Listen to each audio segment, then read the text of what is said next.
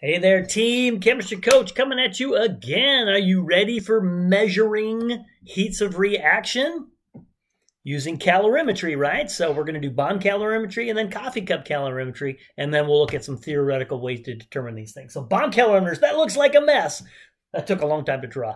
Not my strong point, so I'm like, whoa, trying to just get, there's not a ton of pieces. Although when you're in the lab, all you see is this giant steel container, right? It's like when you look at your car, you see the steel body. You don't see the engine underneath. You got to open up the hood to see all the moving parts.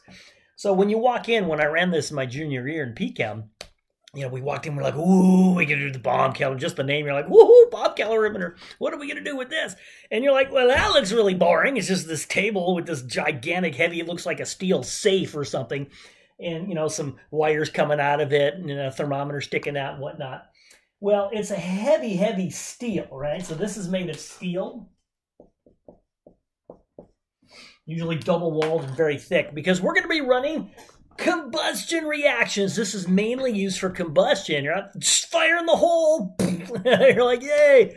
So that thing has a set constant volume, right? That's one of the key things right here about a bomb calorimeter. It's this heavy steel container with a constant volume. All right, it's going to cost you some money to get constant volume there.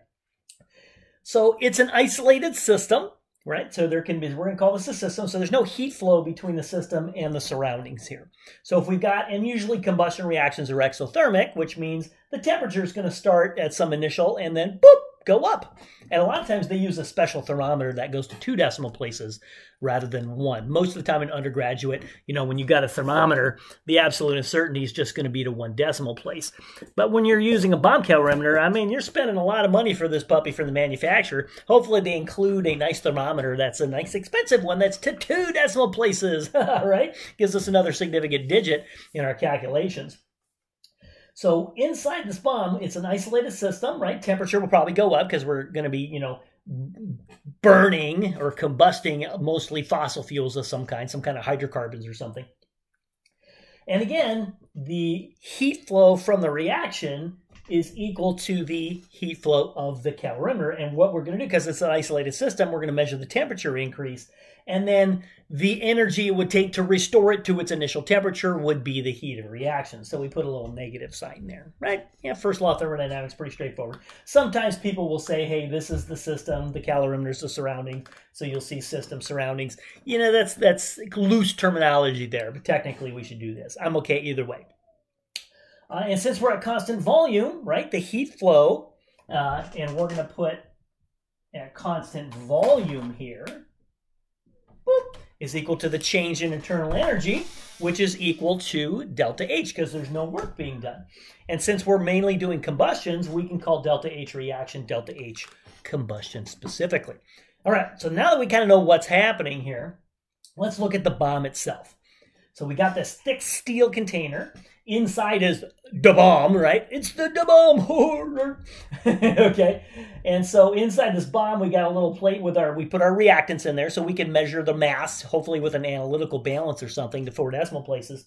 Some reactants. So that's probably some hydrocarbons, some kind of fossil fuel, something like that. That combusts. So we fill that up with oxygen. And we got a couple of lead wires come out for the ignition wire. Fire in the hole. Psst, send a little electrical pulse and we combust it. You know, excess oxygen, of course, make sure that your reactants is the limiting, the solid is the limiting reactant there. This is filled with deionized water. Okay, so we know information on that. We've got a little sealed port here with a stirrer, right? So when the reaction goes and obviously it's an exothermic, it's a combustion, it's going to start heating up the water. So we have a stirrer to make sure we don't have any, you know, like a localized, you know, increased heat just in a local area because we're not, you know, circulating the water. So make sure that's circulating around. And then we've got another sealed port with a one of those special thermometers in there so we can measure the initial and final temperatures to get delta T. So what we're going to look at is how do we get information from this to determine the heats of combustion, right, at constant volume. Well, we need some information on specific heats, and we're going to find out. We're going to use something called the heat capacity because this thing comes from the manufacturer. It's not going to change, right? As long as you use the same amount of water, all that kind of stuff. Well, the mass will be constant. the bomb will be constant. So it turns out we can combine the mass and the specific heat, the MS, and just call that heat capacity. I showed you that before. So that's given to us by the manufacturer. It's measured. So they provide us this heat capacity. Makes our lives real easy. The calculations for this are a piece of cake, and it's a ton of fun, although technically a little boring. It's like, hit the button. You don't really see or hear anything, right? Just see this big steel container.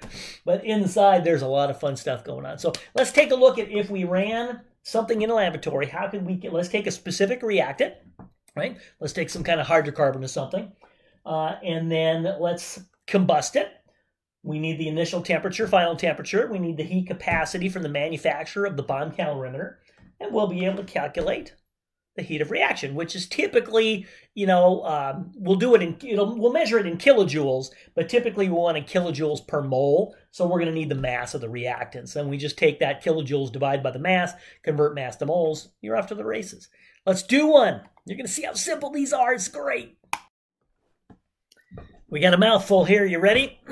Typical example. Looks like a lot, but it's not going to be too bad. So we've got some Bomb Calorimeter from a manufacturer, right? Filled with a certain amount of water. Everything's set. It's got the stir. It's got the ignition wires. It's got the combustion chamber in there, and etc. We put some sample in it. But we look in the manual, and it's provided a heat capacity of 11.3 kilojoules per degree Celsius. So each Bomb Calorimeter will have its own unique value, right, based on how it's manufactured. And that's measured, hopefully, by the manufacturer.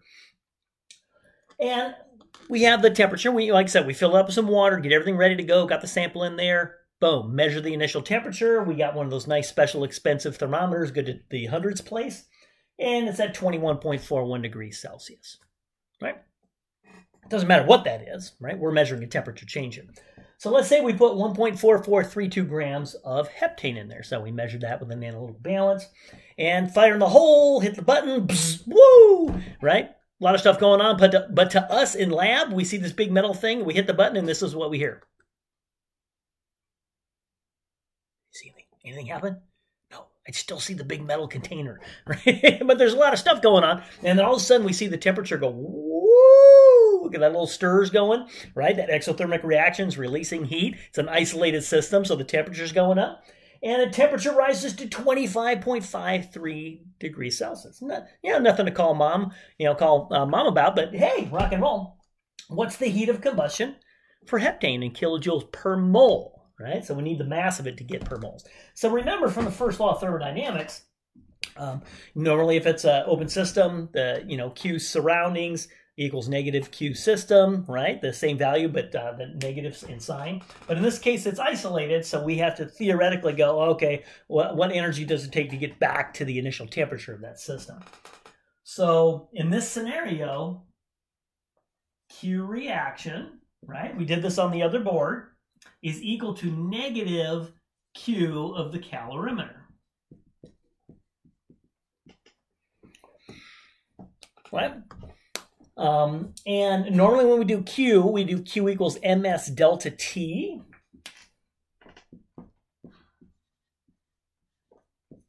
But since the mass and the specific heat are constant of the calorimeter in this scenario, remember from the later video, when you take M and S together and they're constant, right, for that calorimeter,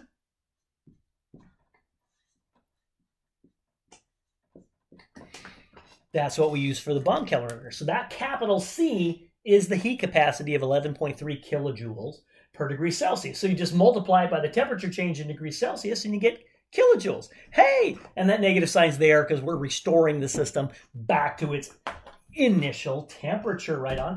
And since we know that this is at constant volume,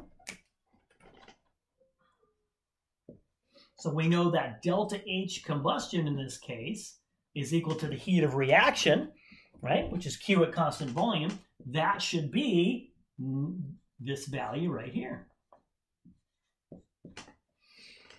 Okay?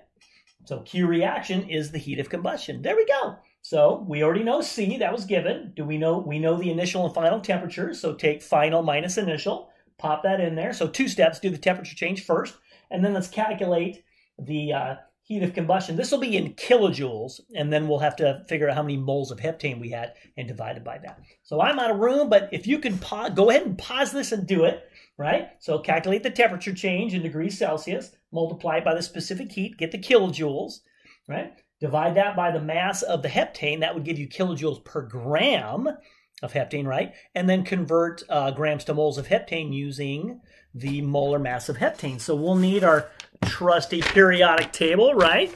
So we know that carbon is the 12.011 and the hydrogen is 1.00794. And if you don't know the formula for heptane, oh no, you're in trouble. So remember, for a hydrocarbon, it's CnH2n plus 2. So hept is 7, right? So 7 times 2 is 14 plus 2 is 16. So is that C7H16? Something like that. Oh, give it a shot and see if you get what I get. So I'm going to set it up on the next board for you.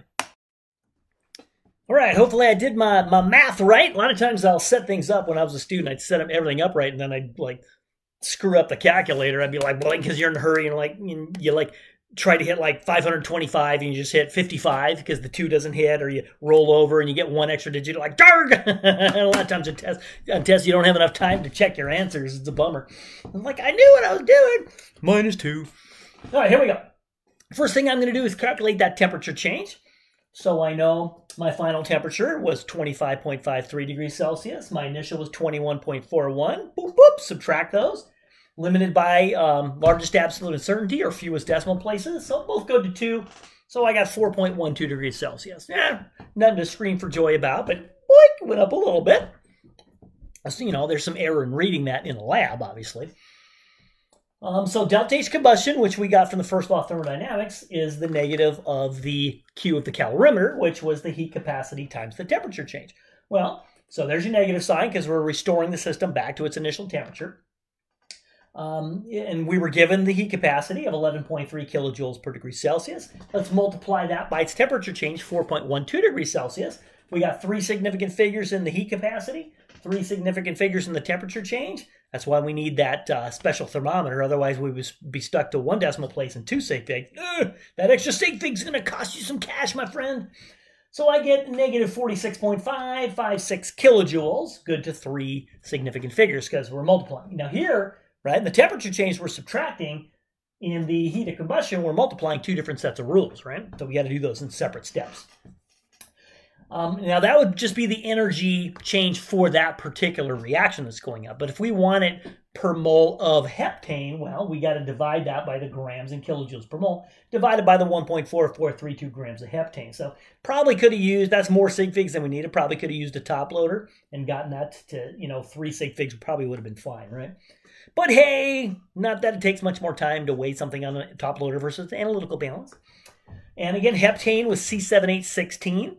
So if you take the carbon, which was the 12.011, right, depending on the periodic table you use, if you're in my class, make sure you use my periodic table. That's good to 3 decimal places. So take 12.011 times 7 plus 1.00794 times 16, and that's good to more decimal places. So the carbon limits us to 3 decimal places.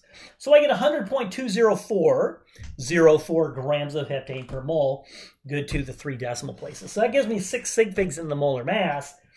1, 2, 3, 4, 5 sig figs in the mass of the heptane, but only 3 in the energy. The darn heat capacity and temperature change limited us.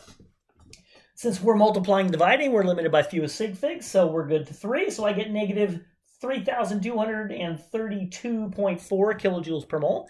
But if that's good to 3 sig figs, is it closer to 3,230 or 3,240? Well, that's less than 5, right? So it's closer to 3,230. So it'd be negative 3,230 kilojoules per mole for the rounded value. And negative because it's an exothermic process. The temperature of the system went up. That's how you do bomb calorimeters. So not too bad. So watch out. Sometimes it just asks for the energy. Sometimes it asks for it in kilojoules per mole. So you need the amount of the substance that you're combusting. But not too bad, right? You can do it. Now, of course, I can flip this and I can say, hey, here's the heat capacity.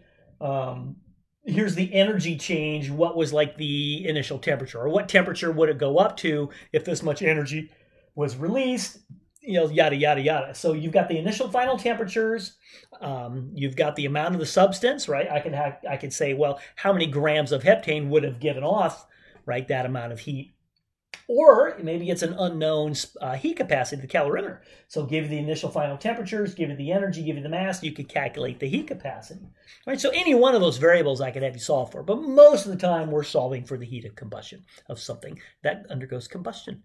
Hey, let's look at coffee cup calorimeters. Similar, but they've got their twists.